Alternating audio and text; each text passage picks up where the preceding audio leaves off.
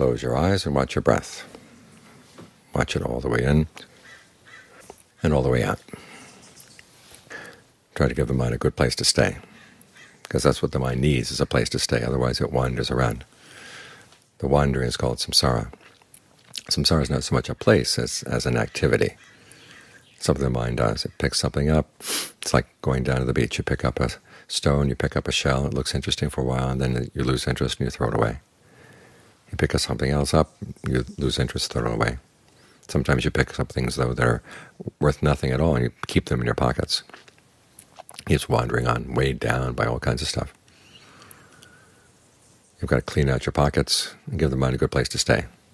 That's what we do as we meditate. Any other thoughts that have to do with where you want to go or where you've been, just put them aside right now.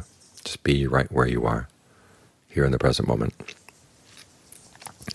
And if anything else comes up, learn how not to pick it up, not to go into another thought world.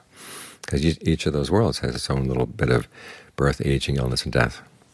And it's because of those little thought worlds that we take on big worlds, i.e. we take birth, as we've done now in the human realm. And then when we leave this realm, we'll go someplace else, based on our actions. But no matter how good the world gets, there's going to be aging, illness, and death. It can't last. So we want to find something of a lot more lasting value. We have to look right here in the mind before it goes moving into those worlds. Get to know this spot really well. Get to be settled down here so that this is your default place to be. And that way you begin to understand the process of why the mind feels compelled to go wandering around and picking up things that are going to cause suffering. And at the very least, you can lighten your load. At best, you can figure out, how can I stop this wandering around? How can I find a place that doesn't need to wander?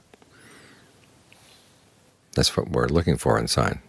But first it requires that the mind just have a good place to stop and rest. So it realizes that there is a lot of advantages to being in one place, rather than feeling compelled to move on and check the next shell and check the next stone. Create a good place for yourself right here. Learn how to settle in with a sense of belonging here.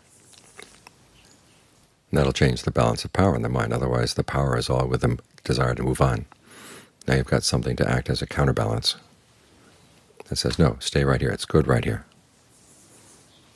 Learn to appreciate how good it can be right here. And it helps to lift off a lot of burdens in the mind.